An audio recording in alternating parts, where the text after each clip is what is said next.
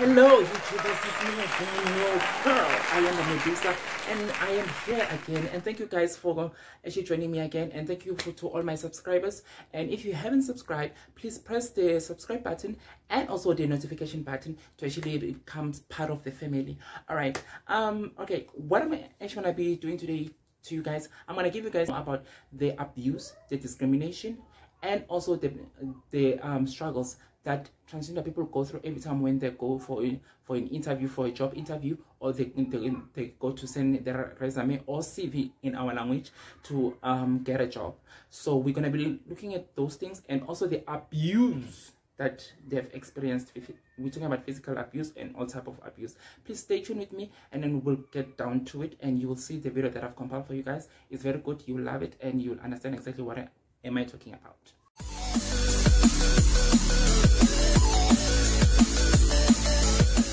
When you go into a workplace and there is a trans person that's there, it becomes like a common air over a person that person every day has to fight to defend themselves. On Lala Zanel explained exactly on how people are so ignorant to the transgender community in terms of their rights. Those people, they actually don't see it as a violence to not hire a transgender person because they're transgender. They will just easily say that, okay, we don't want to hire this one, she's transgender, or he's transgender, or he's gay, or he's whatsoever. I don't want to do that. But I'll give you a mini story that actually happened to me. Once upon a time, I was trying to apply for this particular job, and at that time I was dressing as male. I was dressing as Trevor, my male name.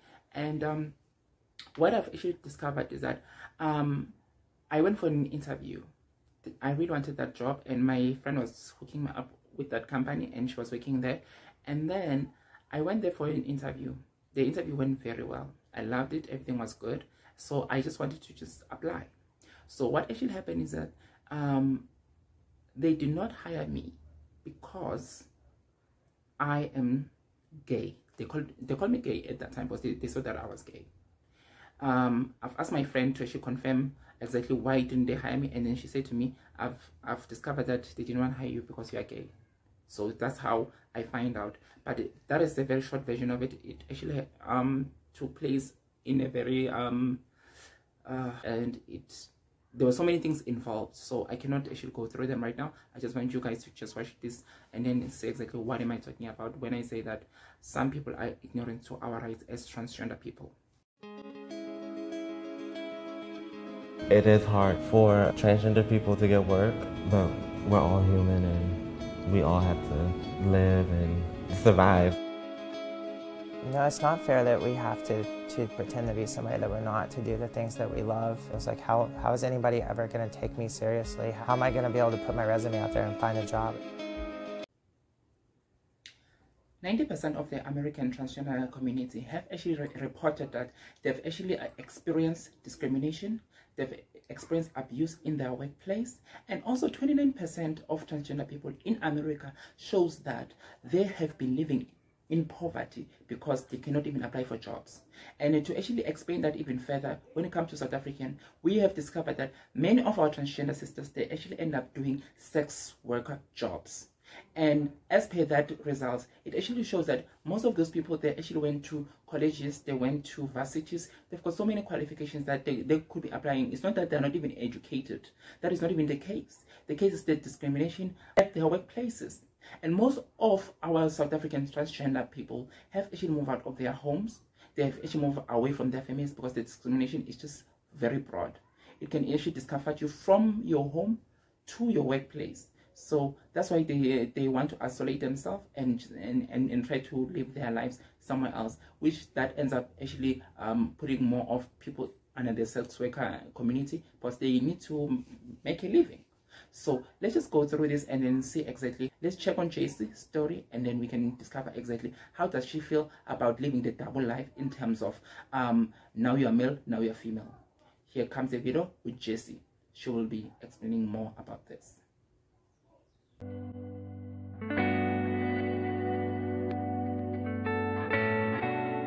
I was working in a job that was very transphobic. I've been in almost every style of restaurant around the country, around the United States, and I've encountered it in all of them. I usually describe it as a boys' club. It's a very masculine, heterosexual-driven job. I was living as a male at work and female outside of work, and it raises a high level of anxiety to have to switch back and forth between these two roles. I knew that if I didn't transition, I was gonna die anyways. That's how depressed I was. As you can actually see exactly that Jessie was so depressed about living this double life in terms of now during work hours you are a male, then after hours you are a female. This thing it creates a lot of anxiety, it creates a lot of depression, it creates a lot of emotional baggages. Because I do remember I was also living the same life on my last job. I remember one time explaining to my best friend, I'm like, I am sick and tired of living this double life. It's too hard for me. Now, during the day, I am Trevor. At night, I am Ayanda. I cannot actually live this double life. I just want to live my truth. I just want to be myself. I want to walk to an interview, to an office, looking the way that I look right now. I look respectful. I look professional. I look like I'm ready to do my job. Why does it matter that I'm wearing so much makeup? On this insight that I'm about to actually link you right now, guys, it's actually going to be explaining more about how much abuse we endure in our workplace. Because we are experiencing a lot of abuse in terms of our colleagues. Right now, Jessie is going to be explaining exactly what happened to her at a work function, at a Christmas work function. So please check this video and then you can see exactly what am I talking about. At the Christmas party that year, I was struck in the face by some of the people that worked there and knocked unconscious. When I came to, I was covered in blood. I had a fracture in my skull, and that my orbital socket underneath my eye was shattered. I had 2 fractures in my nose. That's when it kind of dawned on me how serious this was. Place, it can be a boys' club. That's what actually happened to me also. I've also experienced that in every job that I've went to. The time when I was able to not wear makeup, just go with my natural hair and just look like, you know, I'm somebody's uncle, because I always call myself I'm somebody's uncle. I'm gonna bring up a picture right now to see exactly how depressed and how ill I look. I call myself like I look like an ill. So here's a picture right now. It shows exactly how I looked at that time, and it's so horrible, guys. I cannot even look at the picture. This is me on my depressed mode, on my I want a job, I want to work, I want to make a living. Look, it is horrible. So please eat. Back to my next one. Okay, the next one is the document exchange. Because remember, when you're transitioning, you have to go and change from M to F. So you have to change that M to F from your driver's license, from your ID copy, from everything that actually resembles that you are a male, so that everything could actually correspond. And also you don't get to be in trouble with the law in terms of, but you look like a female, why is your documents showing that you're a male? Because now you look like you're doing fraud or anything like that. So on my next video right now, that's what we're going to be looking at. It's going to be all about what we go through as transgender people, and try to actually make sure that we actually explain what we experience in terms of exchanging our documents. And I want you guys to also look at how Jessie looks and feel after she had actually got her documents changed from male to female. Here comes the video. Please check it out. For trans folks, and we can't just stay within our walls. We don't live in the LGBT bubble all day. So a lot of people can't get past the entry points. Sometimes their documentation doesn't match who they are. People think, oh, you just get it changed. Some states don't allow you to do that. You know, some states are like, you can change your name, but you can't change the birth certificate. So now you have your name changed, but your birth certificate's like, now they're saying you're being fraudulent. You're trying to fool us.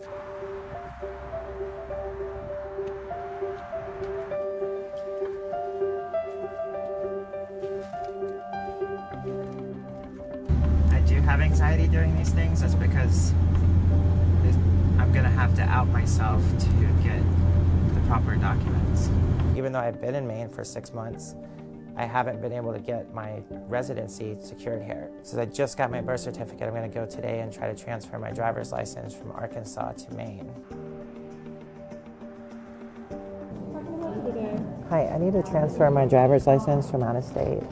We have a specialized process that we have to use for when you change gender. Yeah. Is this what you are thinking your new license will have? Yes, I mean, it has to have that because for safety reasons, there cannot be an elm on that. This is the first time I've encountered this. She is requiring that I have a letter from a doctor or physician to keep the F on my driver's license. She said she had to make a phone call to see what she could do.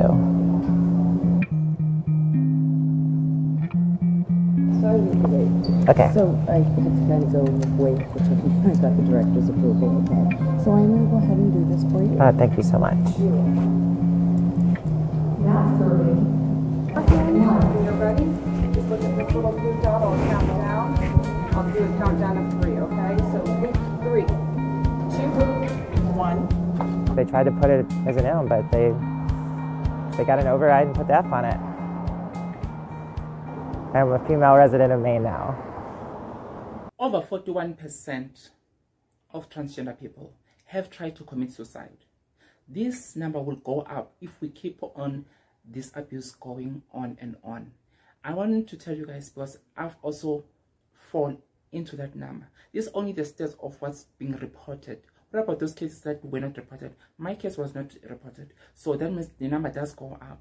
So how many people will have to lose their life because people don't want to change their mentality, their understanding of the LGBTQ community? So please, whether you're straight or gay or bisexual or whatever you are affected by the transgender treatment that's been going on out there. So you need to educate yourself as a person and find out exactly what's going on with this human being. You don't want to be the cause of someone's death because you don't want to change your regulation. Even at the workplace, it's so unfair to work so hard, to have so many qualifications, to have so much experience, and then not be hired because you are transitioning. So I wish our government and everybody in the politics side, they could actually see that and then take action because this is serious. Guys, please stop discrimination. Stop the transphobia you guys are giving us. Thank you very much. I'm your girl Medusa, signing out.